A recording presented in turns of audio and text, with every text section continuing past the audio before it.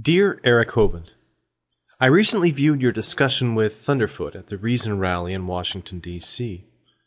I wanted to take a few minutes to clarify some issues raised and see if I can't help to shed a little light on some confusing issues.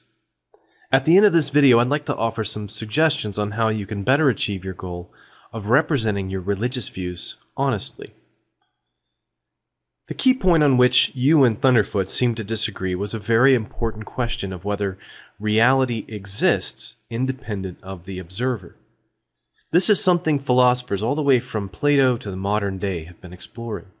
I'm not a philosopher by training or profession, but I think I can give you a short introduction to a few interesting thought experiments in what is called if an independent reality exists.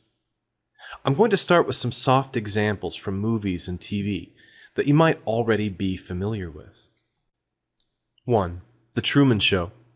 Starring Jim Carrey as Truman, this movie came out in 1998. It told the story of a man who was born on the set of a reality TV show, growing up under the camera's eye, completely unaware that his every choice, his every word was being broadcast to a TV audience.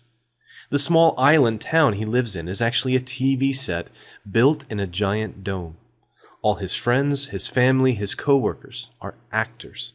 Everyone is aware of how artificial this reality is, except Truman.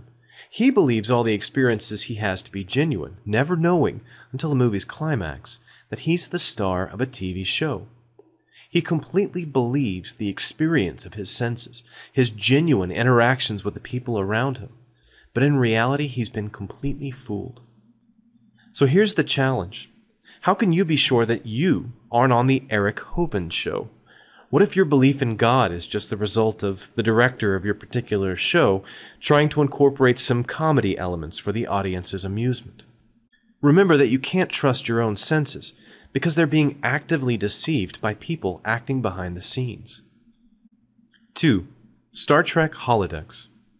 I don't know if you like science fiction as much as I do, Eric, but I recall when I first watched Star Trek The Next Generation that the holodeck was one of the things that most captured my imagination.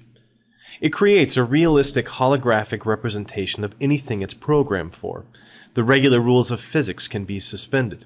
Cause and effect can be altered. History or fiction created at will.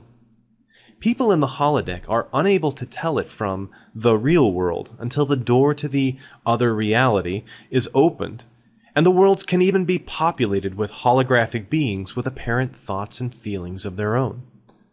Now, how do you know that you aren't in a holodeck right now, either as a, quote, real person who doesn't know it's a hologram, or as in one episode, a hologram yourself, convinced of the reality of the simulation you exist in? Are there any tests that you could perform from within the simulation that would reveal that it was not truly an ultimate or objective reality? 3. The Matrix. This doesn't seem like your kind of movie, Eric, but it's a very strict illustration of the much older thought experiment called the brain in a vat scenario.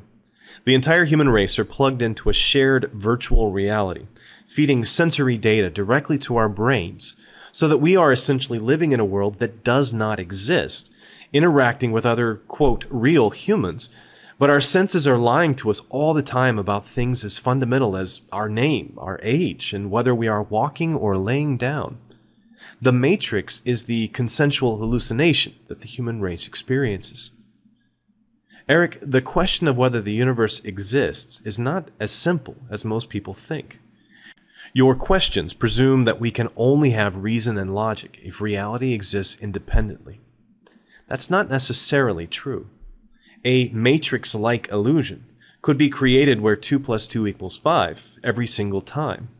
Your brain looks at 2 fingers on one hand, 2 fingers on the other, but when putting them into one view, they suddenly become 5. You wouldn't consider this to be unusual because your brain would be conditioned to accept these altered laws of mathematics.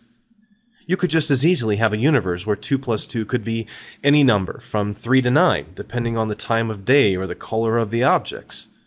When you say 2 + 2 = 4, you're drawing on deductive and inductive rules that work on your perception of reality.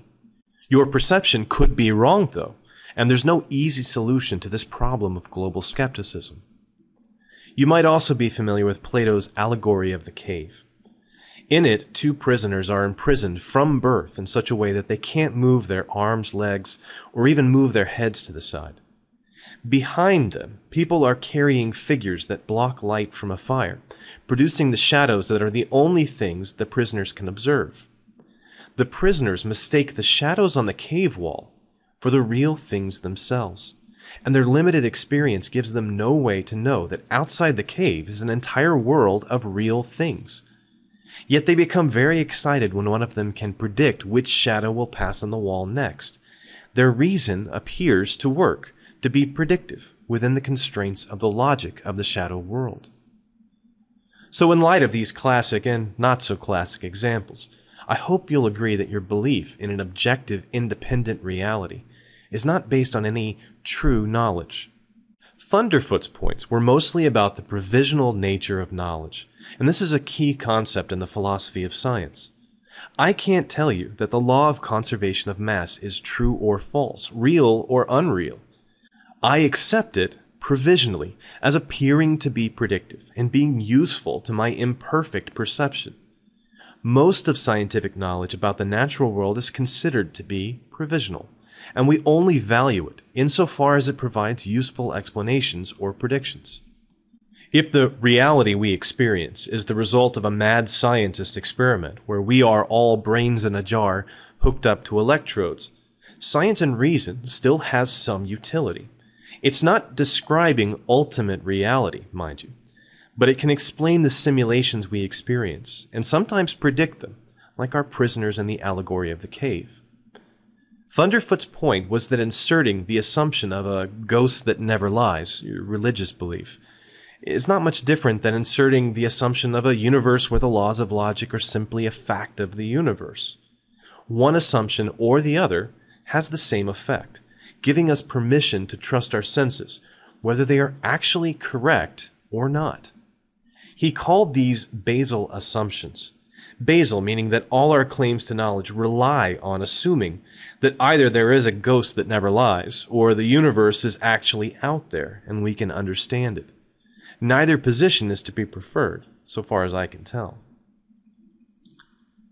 If you doubt what I'm saying, play along in the Matrix scenario. The Matrix is programmed to make you believe false sensory feeds, and also to feed you a propensity to believe that it all needs a supernatural explanation.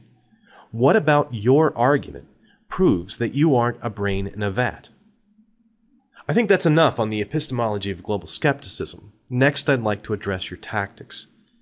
I think you're using what I would call a rhetorical gotcha argument. A classic example of this from politics is the question, have you stopped beating your wife? Where you'll only accept the answer yes or no. Either answer makes your opponent look bad, but it's not a very honest tactic. The generalized principle is the magician's choice. Heads I win, tails you lose. It forces your opponent into a position where he is duped into a false dichotomy that results in loss either way. This isn't good argumentation. In fact, it makes you look like your argument is so weak that you must resort to entrapping people into gotchas that they can't legitimately escape. The problem with these, and the reason you failed to get a planned response from Thunderfoot, is that smart people see the manipulation, the dishonesty, underneath them and refuse to play along. Thunderfoot did the right thing in not giving a thoughtless yes or no answer to the question. It became obvious that when Thunder pushed back, you hadn't really put any thought into the deeper philosophical issues behind your casual questions. I don't think this tactic is in the best tradition of witnessing for your beliefs. If you can't represent your faith with honesty, then you make the arguments against you even stronger.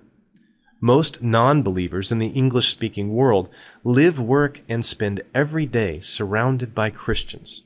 Many of us are former believers. Some of us have read the Bible cover to cover, or studied philosophy and theology.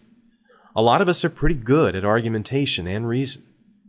The chances are that your dishonest, clumsy argument does more harm than good to your side. I'll show you exactly how it feels to be on the other end of a rhetorical gotcha, and this will be my last question to you, Eric. Please answer yes or no. Do you feel any guilt for profiting from the sale of DVDs to the gullible? Thanks for watching. an animal contains genetic information coded onto the DNA molecule. The model